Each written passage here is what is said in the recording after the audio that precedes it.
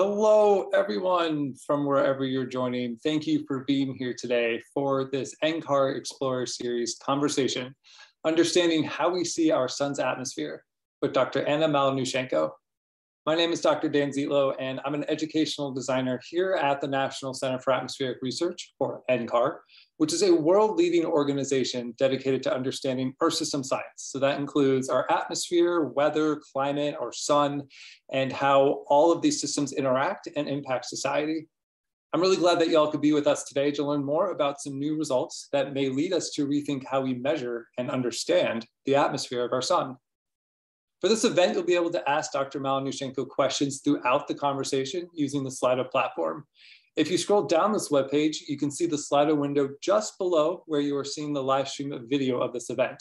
And if you haven't already, go ahead and click on that green Join Event button, and then you can ask questions on the Q&A tab and answer poll questions on the Polls tab, both of which are found in that blue bar across the top. And definitely be sure to join Slido to add your thoughts to our word cloud question. What do you think of when you hear the atmosphere of our sun?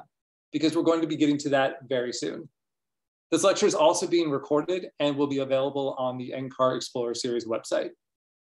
With us today, we have NCAR scientist, Dr. Anna Malanushenko from NCAR's High Altitude Observatory, or HAO. She received her PhD in solar physics from Montana State University in 2010, after which she completed 2 postdocs, one at the Lockheed Martin Solar and Astrophysics Lab, and then another here at NCAR. Annie's research focuses on the magnetic field in the solar atmosphere. She's also a lead of a science working group focused on interplanetary coronal mass ejections in PUNCH, which is an upcoming NASA mission for understanding how the mass and energy of the solar corona transform into solar wind. So Annie, can you turn on your camera and give us a quick hello before we check out our word cloud question? Hello. Awesome. So Paul and Brett, would you be able to share Slido for us so we can see what our audience is thinking about our word cloud? Great. So some of the things that I'm seeing right now, so hot storms, really, really hot, gas, hot. So I'm getting a sense of maybe a very high temperature in our solar atmosphere. Chaotic, solar flares. So Annie, what do you think about some of those results from our audience? They are all great. I'm loving all of them, and I'm thrilled that the audience has those associations. They are all absolutely correct. I would like to point out that when you combine the word gas with the word really, really hot, you get a new word called plasma. But other than that, CME solar flares are all, you can think of them as storms, and they take place in the solar atmosphere, which is indeed really, really hot. It's a gas, so hot it is magnetized. Awesome. And then I also see a few folks just added CMEs, or coronal mass ejections. Yep. Great. So let's go ahead and dive into our conversation. So Annie, you work in the High Altitude Observatory here at NCAR. So can you tell us, what is HAO? What research topics is the lab interested in, and what is your role? Oh, thank you. So HAO HAO studies works on a range of topics, basically in sun Earth system science, and they span from the solar to heliosphere to some of the impact of space weather on Earth. So in the sun, we do study topics like long-term solar variability and coronal mass ejection, initiation, and eruption, and magnetic field in active regions.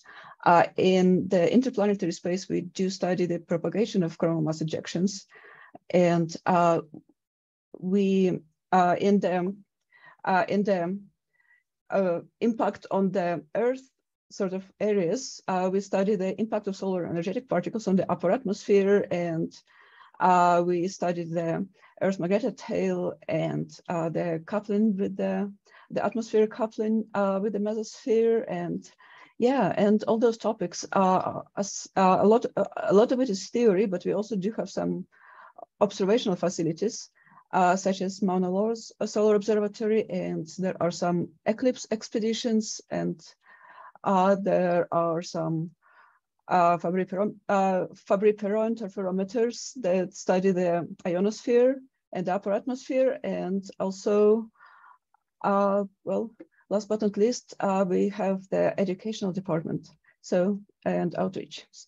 So I guess that's about it. And as for my role in it, I am a project scientist, and I work mostly in the solar and heliospheric areas. And I study in the solar areas. I study the magnetic field in the solar atmosphere, or corona. You will hear the word corona a lot in this conversation. And in the heliosphere, I study the propagation of interplanetary coronal mass ejections, and I am a lead of a working group of upcoming hot NASA mission called Punch. Wow, so it sounds like there's a ton going on in HAO and even within your own research. So I have a follow-up question. Before we get to that, I just want to remind the audience, we actually have some poll questions for y'all to respond to, and we're about to come up to one very soon. It's the first time we've ever done an open response poll question, so we'll see how this works out. But we'd love to hear from you about, if you were promoted to a scientist today, what would you study about the sun? But before we get to that, Annie, so how did you become interested in kind of being a solar physicist and doing some of the work that you do? Well, from an early age, I knew I wanted to be a scientist. And the reason simply being is that both of my parents are scientists. And I just saw how much fun they have at their work. And I wanted to have as much fun. And I eventually converged into the physics area because I like to understand how the world is made. And physics is a, well, naturally interesting area. And there are a lot of fun puzzles in physics in general. And I mean, I guess in research in general, I'm speaking about physics because this is what I know most. You would think that scientists, or at least that's the popular opinion, scientists are those, nerdy people, with eyeglasses and, really boring, know a lot, do some boring stuff, super smart. Well, the truth is that science is solving fun puzzles. And I did get into the solar puzzles and solar area of research in particular through a program called Research Experience for Undergraduates. And this is something that is common around United States, and that is an excellent opportunity to, well, so to speak, try before you buy. Try different areas of scientific research over the summer holidays and see if you like them. And well, your time is paid, so that is also pleasant for an undergrad student. So I tried solar physics and I liked it a lot. On top of fun puzzles that, like I said, I like to solve, there are a lot of stunning visuals. There's a lot of good physics. And, I just figured that a lot of this research is, I get to program video games and then I get to play them. So that was cool. It was so cool that I tried again the next summer and again and again. And here I am now studying the sun full time. Awesome, thanks for sharing that. Yeah, I agree with you. There's lots of kind of fun questions that we can ask as scientists. And there's also lots of great ways to get involved even from a pretty early age. So moving into maybe thinking about, how can we actually study the sun? Paul and Brett, let's maybe pull up that first poll question about if our audience was promoted to a scientist today, given that we can't look directly at the sun, what would you want to study about the sun? And so looking at some of our answers, I'm seeing energy readings, use a sensor like a camera with a filter and then look at the output of the camera, satellites, images of the sun, coronagraphs, photographs, carefully, I like that one. What controls the solar cycle, satellite data. A new one just came in, I'm not totally sure, I guess using basic laws of physics and studying the things the sun affects and changes in research and theory. Any of those stand out to you, Annie? Absolutely, all of them, including the word carefully. Yeah, I like that one too, especially with the sunglass emoji afterward. Cool. So since, speaking of carefully, since the sun is so bright and it's not safe for humans to look directly at the sun, so please never look directly at the sun. How do scientists do this? Like, how do we study the sun? Well, there are different ways to do that. And those ways, they, largely speaking, they split into two different approaches. One approach is observations. The second approach is models. And speaking of observations, yes, the telescopes. And telescopes are nothing more than a gigantic photo cameras and video cameras with a lot of bits and pieces attached to them. And a lot of the telescopes are based on Earth. However, there are a lot of telescopes these days that are orbiting the Earth or even orbiting the Sun or are even based on other planets. In fact, I have a picture here that I wanted to share. Great. And it is also available on NASA website. And that is share screen. And I am sharing my very browser so you can see the webpage science.nasa.gov, so you can go there and see for yourself. But this is basically a fleet of the heliophysics observatories that are currently in space or in development. Now, why do we need to go to space? Well, we all know about the importance of sunscreen, right? So that we don't get burned, so that our skin doesn't get burned with ultraviolet, and ultraviolet comes from the sun. So you would think that, okay, if a lot of interesting things on the sun are visible in ultraviolet, we should be able to study it from Earth, right? Well, the truth is that it is the solar disk that is bright enough to burn our skin even through the atmosphere. However, if we obscure the solar disk and get a coronagraph to study the atmosphere of the sun or the corona, it turns out that it is so faint and Earth's atmosphere is so thick that it blocks a lot of good information. This is why to study the corona, we need to get beyond Earth's atmosphere. And that is as far as the observations. Now, regarding models, it's a philosophically very, very different approach. And here's how it works. So suppose that you see me right now, right? And you see this little ball. It's actually a cat's toy, and they allowed me to use it for a demonstration. But suppose I drop this ball. And I mean, most of the audience have access to balls like this, and you can drop it and study it for yourself. However, imagine that you were an alien and you lived on a different planet with different atmosphere, and you have tentacles for arms, and you don't have balls. You don't have balls like this that drop like this. So what do you do to study this? And you're so far away that you cannot ask me for this ball. So how do you study how the ball falls? Well, you make a physical model, and here's how. You say, well, we know that there's gravity on Earth, and we know that she is subject to such and such gravity, and the ball weighs such and such, and here is the diameter of the ball, and how about we put all this into a computer? Remember I mentioned programming a video game and then getting to play it for yourself. That's it. That's models. So putting all of this into the computer and just putting a lot of physical laws into the computer and just make it a model. And the good part about this model is that it allows us an access for something that we cannot directly observe, such as what happens to the ball beyond the screen. I mean, it falls into my palm, but you cannot see that. But with a model, you might be able to guess that. The disadvantage of the models, of course, is that they show you only as much as you put in them. So you have to have a pretty good idea about physics to begin with before you even start modeling. So those are two very different approaches to studying the sun.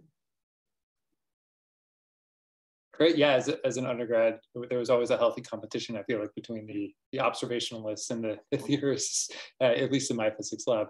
And also just a quick note for folks in our virtual audience, some of the websites that Ani is going to be showing us throughout this talk are available in Slido. So if you click on those 3 horizontal bars in the upper left-hand corner, if you click on that hamburger drop-down menu, you'll be able to see some of the websites that we're talking about.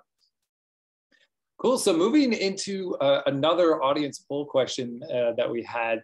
So speaking of some of these telescopes you had mentioned, both terrestrial and then up in our atmosphere, we were interested in asking our audience, like, what data do we collect or use to study the sun? And this was a poll question that you could choose multiple answers for. And it looks like the top answer was photographs of the sun. followed by properties of interplanetary plasma and magnetic field near Earth. The third was looking at ice at Earth's poles. Number 4 came in at studying tree rings, and the last one was monitoring social media. So Annie, which of these are we able to currently collect data on in order to help study the sun? All the top 4. However, I must say, I mean, while the sun doesn't have its own direct representation in social media, so we cannot collect the data this way, but there are several very good social media outlets for NASA heliophysics and for solar physics in general. Having said that, what scientists do, they take photographs of the sun in different wavelengths of light. And also by combining different wavelengths of light, we can get information like magnetic field, for example, on the solar surface, or velocity on the solar surface. And again, I file it under photographs because this is what, in essence, it is. Then the second topic is properties of interplanetary plasma and magnetic field near Earth. It is a mouthful, but what in essence it is, imagine a little box that does absolutely nothing but sits on Earth's orbit, measures the magnetic field, and sends the information back to well, our facilities, or measures the density of whatever is coming through it, or the velocity, things like that. And it is not as detailed as the photograph, but it is not far away. It is measuring things that came from the sun, and it is measuring them directly. So it has its uses, and yeah, and it is used a lot. Now, looking at ice at Earth poles and studying tree rings is, well, those are 3 questions, and they are correct, actually. So scientists use well, carbon dating methods to study long-term solar variability, so long that, you know, before we even thought how to look at the sun with a telescope, before we were even humans. So those 2 methods are very good ways to get historic data. And scientists aside, we scientists love to post some of our results on social media. So, I mean, even though it was intended to be a wrong question, it is not wrong for public outreach in terms of. Awesome. So I'm going to pause here because I see that we did have one question come in from our audience. So someone in our work cloud had mentioned CMEs. And so Jenna is asking, what exactly is a coronal mass ejection? Coronal mass ejection is a ball of plasma that is accelerated. First, I will say it, and then I will elaborate. So it is a blow of plasma that is erupted from the sun and that is flying away from the sun. And as for how it is erupted, now here, the question is, I'm just looking to see if I have any hair bands with me. And apparently I do not, so you will have to use your imagination, or wait, I have a couple of ropes here, well, from my blinds. I'm just looking for something to create an impromptu demonstration, and do not have it. So here's the thing. So magnetic field lines in the sun, specifically in the solar atmosphere, you will not be wrong if you think of them as of rubber bands. There is matter in those rubber bands, and what they want to be straight, and they want to be far apart. So here's one rubber band. We're going to have to imagine that this is a rubber band, and I apologize for that. And here's a second rubber band. Both of them want to be straight. They do not want to cross. They do not like to cross. However, and this, by the way, is a model. It's a very, very simple model, but a model, and it has its own limitations. So if we cross them, and if we continue pressing on them, so now I twisted them just like that. I do not know if it makes sense. I twisted them just like that. Now, if I keep pressing on them, these ropes will break, and the analogy actually will break too, because what will happen, magnetic reconnection will happen. And all of a sudden, this part will become connected to this part, and this part will become connected to that part. and they will become disconnected in the middle. And what will happen then is something like a slingshot. So slingshot, how do you make a slingshot? Okay, there we go. And imagine that there is a matter loaded right up here. It is being released and it's just flying away from the sun. Sometimes it hits Earth, sometimes it doesn't. But when it hits Earth, there can be consequences. And yeah, don't know if that lengthy explanation made sense. Yeah, that was great. And we'll also talk about some of those maybe societal impacts a little bit later in our conversation too. So thinking about our sun, I remember when I was in school and I remember learning about, the solar loop. So, like you said, this plasma that's kind of, arching off the surface of the sun. So can you talk to us a little bit about kind of our current understanding of the structure of the sun's atmosphere? So like what's the solar corona and what are solar loops? Yeah, I would love to. I mean, I could talk all day about it. Can I share my screen, please, right now? And again, I'm sharing a web page with the data, with the recent and not so recent data from the sun from the Atmospheric Imaging Assembly on board the Solar Dynamics Observatory. You can see the sun yesterday. This is what you were to see if you would look at the sun with a very, very, very strong filter, So strong that it's safe for you, so strong that it's safe for your equipment. You will see a few sunspots, boring. But if you were to look at the sun in ultraviolet, such as in 171 angstrom, going to click at 4K here, the same very area will suddenly be a lot less boring. And in fact, what's beneath the surface of the sun will appear dark, and you will see those bright features on the surface of the sun. And there is magnetic field that comes into the game. I will show a few slides right now, and hopefully that will help explain it. So this is the solar corona that I showed you before. By the way, I have a cool picture of the solar corona with the Earth to scale. So this is the sun, and this is the Earth to scale, and this is what corona loops are like to scale.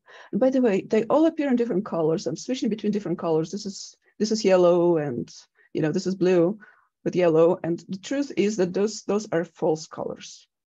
The correct color is extreme ultraviolet. It's beyond our visible range. So what happens is that we get a black and white photograph in this extreme ultraviolet wavelength. And then we just put false colors on it for, aesthetical purposes or to make some features more visible. So if we look at the solar corona, and if we look at those interesting regions, also called active regions, we will see those coronal loops, which are thin, long, bright arches. And the idea is that they are hot plasma confined to what we call a magnetic flux tubes. And here is what I mean by that. So I did mention before that by combining several close wavelengths of light, we can get an image of a magnetic field on the sun. And this is what it looks like for the same very day. And this is the magnetic field in the same very area as of yesterday. And you can see that there are black and white regions, and you can see, well, a little, not very well here, but you can see that those loops, those arches connect black and white areas on the solar surface. So those are the areas where magnetic field is directed towards us or away from us. So here is the idea. The solar atmosphere is so hot that the electrons are stripped off of atoms, and the plasma becomes a magnetized gas. And once it becomes magnetized, it becomes deeply entangled with the magnetic field. And there is magnetic field in the solar atmosphere, and we cannot directly observe it, not easily and not very well. Well, sometimes we can, but generally what we see is the surface. But based on the surface, we can make some models, magnetic field lines. And the plasma is, well, if we do compare the coronal loops with the lines of magnetic field, we see a striking resemblance of the two. And this is kind of what allowed us to theorize that, you know, there are those things called magnetic flux tubes, and a lot of our physics supports this. We do know that plasma is what we call frozen in, which that is to say, if there is something between two magnetic field lines, whatever happens to this something, generally, it will try and remain between those two magnetic field lines forever. So those coronal loops, here's a paradigm. Something happens, and the plasma becomes bright in a particular wavelength of light when it's either very dense or it's heated to just the right temperature, or preferably both. So imagine that something right over here, where my cursor is, had heated the plasma to just the right temperature, and it became very dense or something. So a little explosion had happened, and the topic of the coronal heating is still a very active topic of research. So what happens then is that the plasma will want to move about. It will become a hot gas. It will want to expand. It will want to move about, but it can only move about between the magnetic field lines that it was confined to in the first place. So a good analogy is if you have a field, and if you dug 2 trenches in the field, and if you filled one of them with water, the water will want to flow along one trench, but it will not want to go to the neighboring trench. And this is our understanding about how plasma operates in general when it's heated to those temperatures, when it's in those conditions. And now we see those loops, and it's a no-brainer. So we think, well, there are those compact heating events, and those compact heating events heat those kind of garden hose-like structures. And yeah, and those garden hose-like structures are denser or just or hotter or just the right temperature than their surrounding, and so they stand out and we see them, and those are called coronal loops. And the set of magnetic field lines about one such heating event, a tube-like, it kind of forms a tube-like volume, and we tend to refer to it as to a magnetic flux tube. Awesome. And we actually had a question come in somewhat related. So you were kind of talking about the outer layer of our sun, the solar atmosphere. So Jetta's wondering, if the sun is a gas, what then does it mean to have a solar surface? Oh my God, that is a very good question. So, well,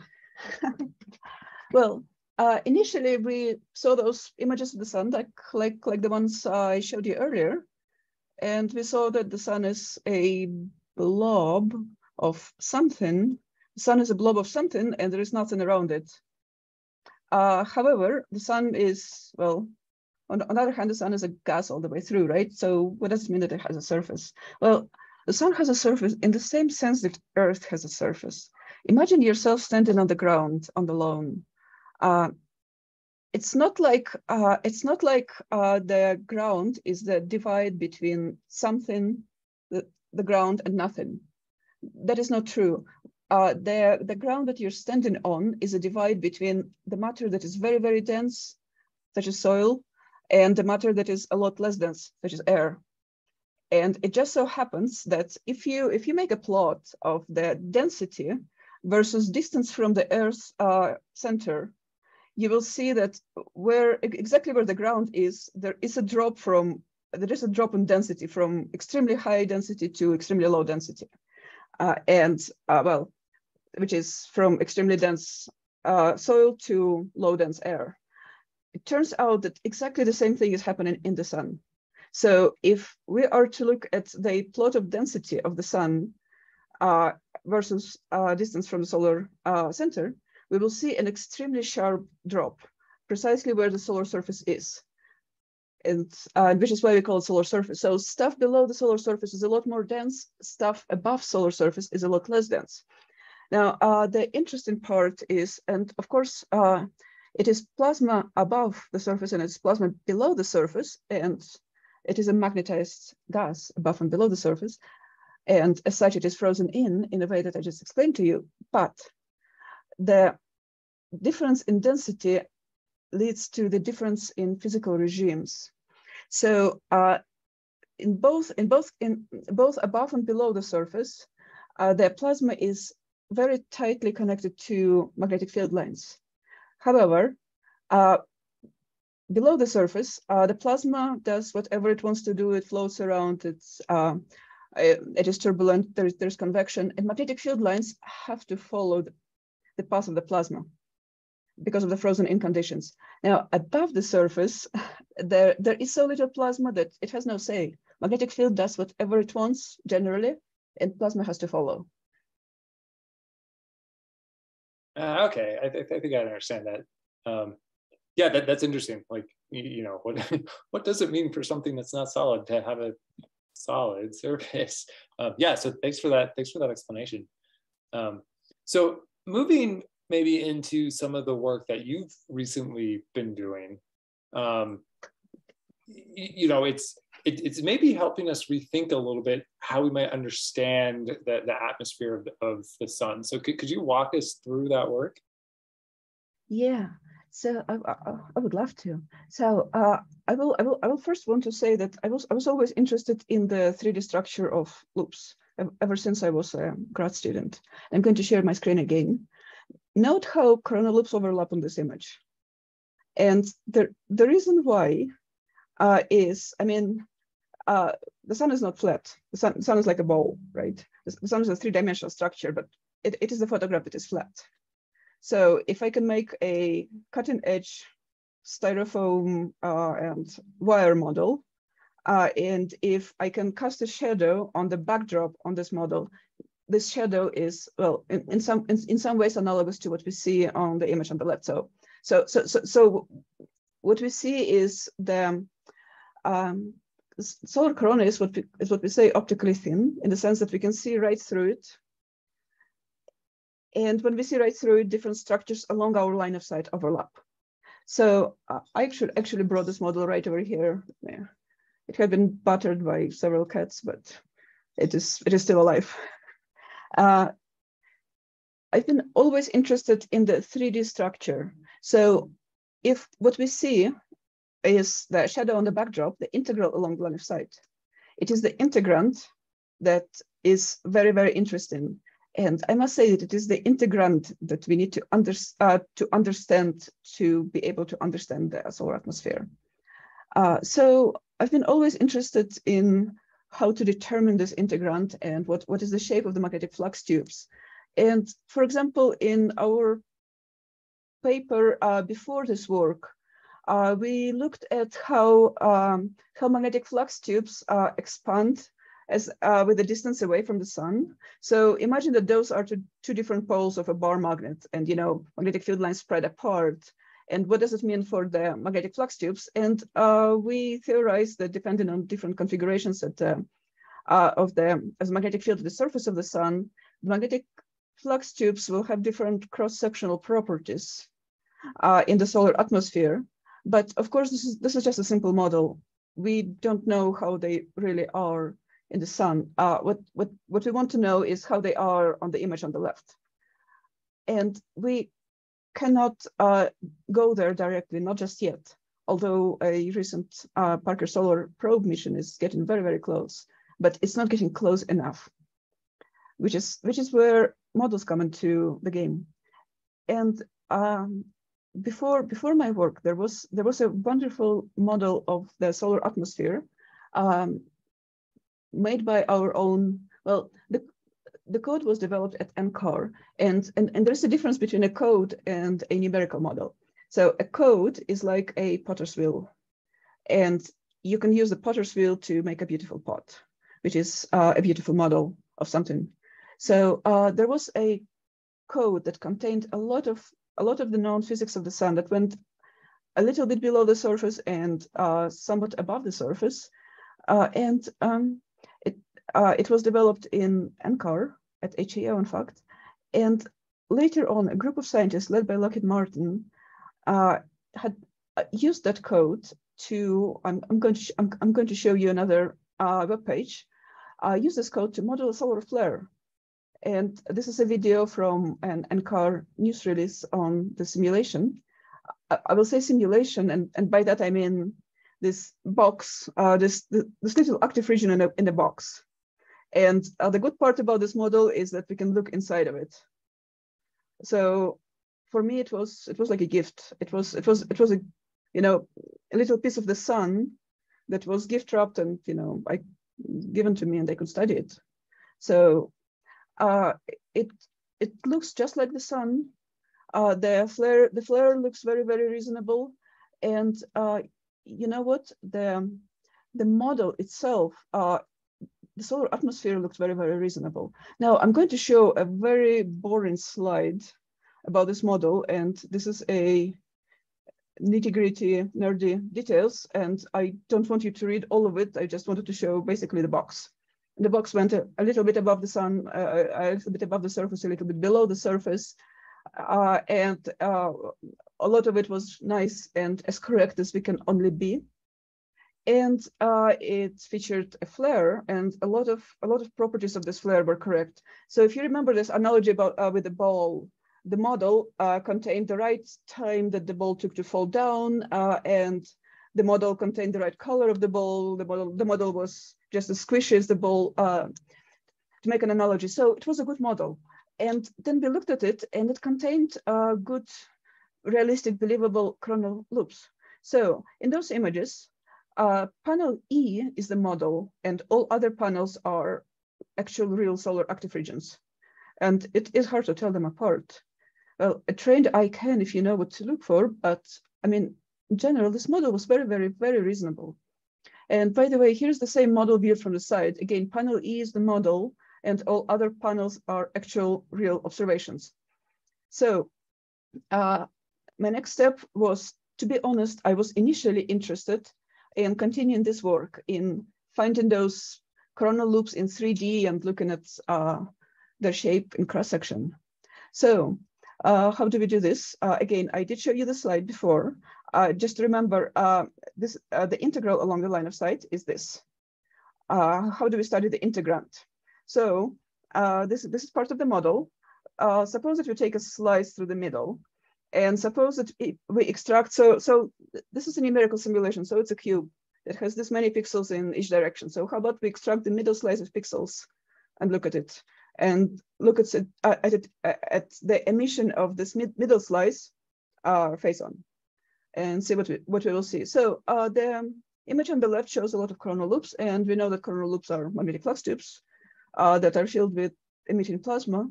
So that was kind of the expectation. And I just wanted to study the properties, the cross-sectional properties of those circles. And that was the expectation. This is what I saw.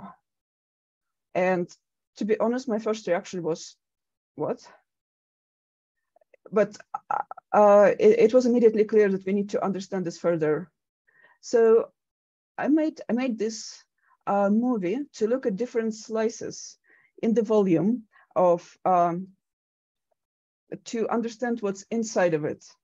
And do you remember me saying that solar physics is like writing your own video game and not getting to play it? Well, it was a lot of fun making this video actually. And yeah,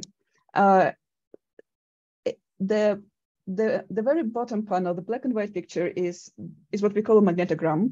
Is the magnetic field on the surface of the sun. White is pointing up, black is pointing down. There are some magnetic field lines just to guide your vision. The backdrop shows the line of sight integral, so analogous to the shadow on the backdrop. And then this moving plane is what we're interested in, the slice in the volume. And there are several things that I noticed here that immediately warranted more further study. So how do I pause? Oh, right over here, for example. Yeah. So one part of doing research is describing your experience, and here's me describing my experience. On the backdrop, I see thin, long coronal loops. In the volume, what I see is a veil-like structure with wrinkles, folds, and a very, very complicated shape. And we did some further analysis, and we found that it is where those wrinkles co-align with the line of sight that we see coronal loops. And that was actually, that allowed us to understand what on Earth is going on here, or on the sun, what on the sun is going on here. So this is part of the simulation. So this little bit on the left is actually this little coronal loop that was straightened out. And this is this volume that produced this coronal loop, viewed from different angles. And you can see a whole lot more coronal loops there, and they merge, blend into one another. And the situation looks very, very complicated. Or we can rotate it in a different way. And here's the footprint of it. Do you see this little structure here that looks like a lightning symbol, or like an archaic Greek letter kappa? So here's the thing. Imagine that we're looking at it. Imagine there are two different observers that are looking at it from two different ways.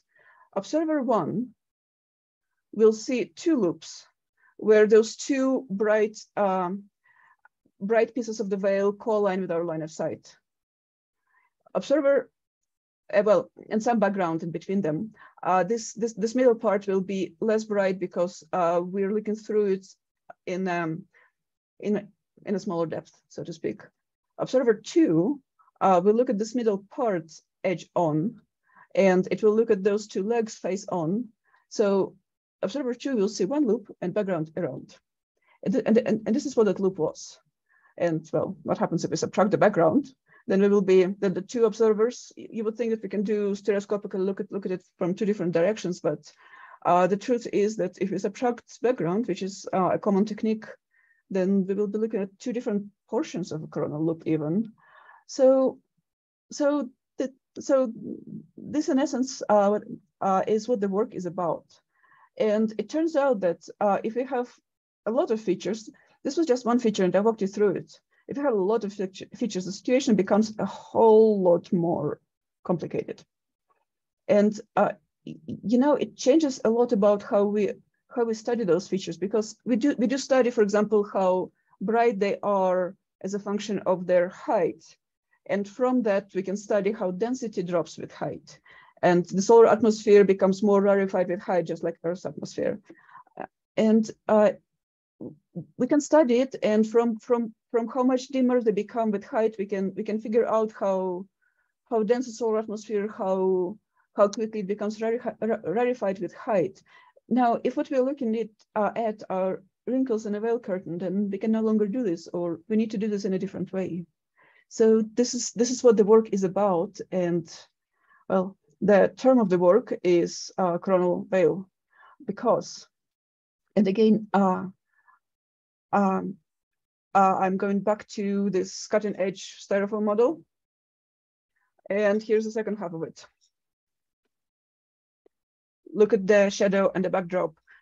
In both cases, on both photographs, there are dark features, or in case of the sun, light features that can be called coronal loops. But in one case, they are, well, real in the sense that there are coherent, compact magnetic flux tubes that brought them to existence. And in the second case, there is an extended veil-like structure that emits light. And it's the wrinkles in the structure that are responsible for bringing the loops into existence. This is pretty cool. Thank you. This is super cool. Yeah, so with this, I guess, coronal veil hypothesis, so if I'm understanding correctly, you know, basically we have, you know, material in our solar surface that is basically, there's like wrinkles in these sheets, right? That's kind of potentially producing some of these structures. And then I guess with the observer thing, it could also just be a function of like how we're using our solar telescopes to maybe look at some of this stuff too. Am I interpreting that right? Well, I mean, solar telescopes, they are essentially big, gigantic cameras, very specialized cameras. And I mean, if I have a camera, then, you know, what are the many ways in which I can use it? Well, I mean, I point it and shoot it, right? It is a question of how we interpret the observations. And we might need to interpret them in a whole different way to understand what's going on. Great. Speaking of interpretation, I know you had like a philosophical graphic. Do we want to talk about that now, or did we want to take a question from the audience? Are there questions from the audience? I'm happy to answer them. We did have one come in from Eric, who's asking, why is the corona so much hotter than the solar surface? Or in other ways, or in other words, what is the solar corona? Because it is indeed many, many times hotter than the solar surface. This is an open question. And if you're interested in joining us in solar physics, this is still an open puzzle. There are different models, but which of them, if any, is correct, we do not know. But for sure, magnetic field is involved. For sure, magnetic reconnection is involved somehow. And that's about all I can say. So come study solar physics and find out. That's cool. Yeah, there's definitely some big questions out there that we're still trying to understand. Yeah, so going back to maybe this idea of observation and perspective, I know you have a fun kind of philosophical discussion on science, if we wanted to dive into that. Oh, sure. Yeah. And it has to do with that sun is very far away and it's very, very different from what we have experienced on Earth. So here's a bit of philosophy. Imagine, where is my PowerPoint slides? Oh, there we go. Imagine those two garments from Earth. And imagine those two aliens who have absolutely no idea of what these are and how we use them. Those aliens will reconstruct an appearance of a human in a way that resembles their own appearance. The point of this cartoon is our prior experience shapes our interpretation of what we experience right now. And we Earthlings are used a lot more to solid objects like bar magnets or like metal shavings. We are not used to anything like what's going on in the sun. So we looked at the simulation. We found out that there are not many, well, garden hose-like, so to speak, compact magnetic flux tubes. So we found veils. Now, what happens in the real active region? I mean, a model is a model, it has limitations. We think it's a pretty good model, but it's still just a model. So what happens in the sun? And that is an open question. Yeah, and I love this discussion, right? That, you know, even as scientists, we're making all these observations and we're drawing our kind of past experiences to help interpret some of these data. Great, so I don't see any questions from the audience right now. So maybe we can move into one of our next poll questions. So as we kind of talk about the societal importance of understanding, you know, the structure of the solar atmosphere, maybe if we can show that audience poll question that was asking, you know, what systems on Earth can be impacted by the sun's activity? And the top answer I see there is our power grid. I think that's one that maybe many of us have had experience with. You know, our power grid is being affected when there's a lot of solar activity going on. The tied for second, we had satellite communications as well as humans in space, such as in the International Space Station. And third is crop yields. And then last was pigeon racing. So did you have any comments on any of those responses? Well, I have to say it was a lot of fun coming up with those options, and coming up with the right answers was easy. It was difficult to come up with the wrong answer. And the wrong answer here by design is crop yields. All other answers are correct. And our power grid can suffer a severe impact from a coronal mass ejection should it hit Earth. Oh, can you actually bring the slide questions back, please? Yeah. So our power grid will have a severe impact if something arrives from the sun and we're not prepared. Well, our satellite communications will be severely impacted also, and you know, that's kind of a common knowledge. And the energetic particles are obviously harmful for humans in space who do not have atmosphere to protect them. Now, here comes the fun part. It turns out that pigeons use Earth's magnetic field to navigate about. So people who handle pigeons professionally, they actually watch for geomagnetic indices because it is important for birds' orientation. And live and learn, I learned about this myself just this year. Now, crop yields, well, I mean, obviously, if we do not have a power grid, if we don't have, our trucks that are filled with fuel and, fertilizers and, and the information on how to fertilize the fields, that would impact the crop yields, but this impact is not direct. And as for a direct impact, there is none that I'm aware of. There is not a physical mechanism that I'm aware of that would impact the yield of wheat of the field. So that was a trick question. Yeah, that's cool. And of course, here comes another caveat. Of course, if something happens with the sun, if the sun gets a whole lot dimmer all of a sudden, then that will impact crop yields. But this is not what happens in extreme space weather events. What happens is that a lot of stuff suddenly hits the Earth and impacts the Earth magnetosphere and plays tricks with the Earth magnetic field. And those things are relatively short-lived. Yeah.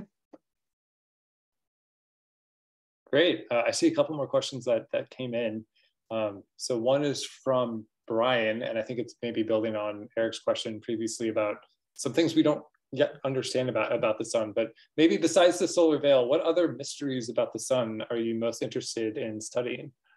Oh my God, the coronal heating question for absolutely sure. And this is such a big topic because you think that's a small question, like let's just go and find a mechanism that heats the sun. No, it's like you open a Pandora box. Okay, magnetic field is responsible. Responsible how? Responsible in what ways? Here's one way that can be responsible, and then there's a lot of research about this one way, and here's another way. There's a lot of research in this other way, and how to find out which one is correct. And yeah, that is an extremely important topic, and this is an extremely interesting topic for me personally. Another topic that is interesting for me personally is how magnetic field structure is structured in the solar atmosphere. I did show you some magnetic field lines, and most of them were large, far away from the sun by design so that you can see the solar curvature and all. But also, if you go further from the sun, those simple models are more correct. However, if you zoom into particular active regions, magnetic field lines twist and intertwine, and I'm very interested in how they're doing this and how it evolves and what happens to magnetic flux tubes. I am also interested in what happens to the coronal mass ejections as they propagate. Do they squash and become like a jellyfish, for example? How does their inner structure change? And as they fly through the interplanetary magnetic field, it's one of the topics that we're currently investigating. As they travel through the interplanetary media, they gather material like a snowplow effect. And this material, we can actually absorb it, and it's very difficult to disentangle it from the coronal mass ejection itself. So this topic is also a very high interest to me. And then we have another question that came in from Melissa asking, the Parker Solar Probe was able to make contact with the corona. Were we able to get info from this encounter that we weren't able to observe before? Yes, I will say a few words. However, I must say that this is not exactly my specialty. So I will say what I do know. And what I do know is that we got a few extremely high resolution images in the solar corona. That is one thing. The second thing is we saw a lot of turbulence in the solar wind. So those are the two topics that I know off the top of my head. Great. And we have a question here from Sherry, which I think also leads us, it's a great segue into our last question. Sherry's wondering, what did you major in at university to get into solar physics? And building on that, for our students in our virtual audience here, do you have any advice for them for becoming a solar physicist? I personally majored in physics. Some of my colleagues have majored in math. However, there are many different ways into solar physics, and some of my colleagues have majored in computer sciences. and they helped us build this data environment in which people like me thrive. So there are different ways into it, but it's basically physics, math, computer sciences to come and help us build better models, build better environments. Engineers help us build telescopes. So that is another area of study. That is another area that kind of leads to solar physics eventually. And as for the advice that I can give, well, there are several. One is try to have fun as you major in whatever it is that you're majoring in. Look for puzzles, look for questions, look at how your professors solve those questions. Because once you become a researcher, there will be no answers that anybody knows. You will have to find answers. And try and see if you're enjoying this or that. And I highly recommend the research experience for undergraduate programs throughout the United States. And last but not least, I have to say that if somebody tells you that you're not good enough because you're a woman, or because you're, I don't know, Hispanic, or because you have a disability, do not listen to them. You are absolutely good enough. The only qualifier is whether you like learning. If you do enjoy learning, you're absolutely qualified. So, yeah. Definitely. Those are great words, I think to end on. So Annie, thank you so much for being here today to chat about the sun and just the really, really cool work that you're doing here at NCAR. It is my pleasure. Thank you for having me here. And definitely thank you to our team behind the scenes, Paul, Brett, and Aaliyah, for supporting this conversation today. If you're interested in more NCAR Explorer Series events, definitely check out our website for upcoming lectures and conversations, and also view recordings of past events. And so with that, I hope to see y'all next time, and I hope you have a great rest of your day.